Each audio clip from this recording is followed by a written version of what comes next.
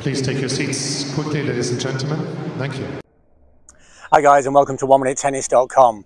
In today's session I want to talk to you about the unit turn and how to get more power into your ground strokes. And I want to show you the difference between the unit turn of almost every recreational player, probably you, and of the pro players. There's a fundamental difference and a fundamental power supply that you're probably not using.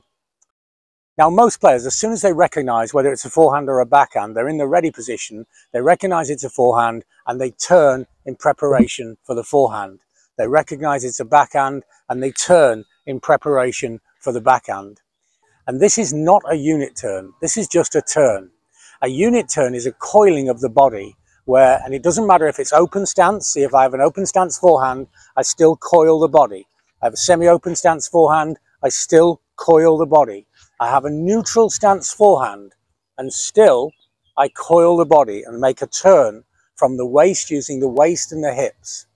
When you simply make a turn of the body, then you're now going to develop the stroke with the arms and the legs. And this is likely to be a linear movement. It's certainly fundamentally going to have linear force, just pushing through in a straight line.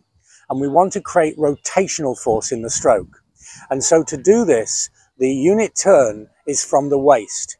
And see how I've turned from the waist, the knee is naturally bent, my hips are pointed towards the direction of the ball, and now I recoil back.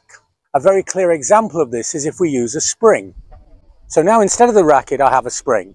And obviously, if I just turn, then the spring turns. And now I turn back, and the spring has no energy. It's just the push of my arms and my legs.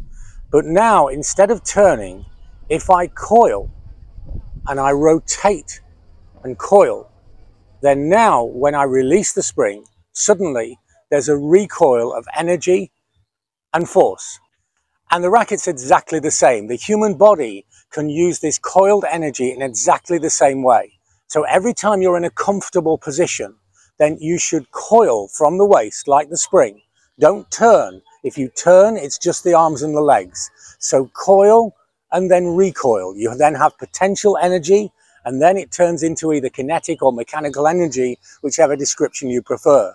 But that energy is in addition to the movements of the arms, legs, and the racket. This will create more power, and it's easy power.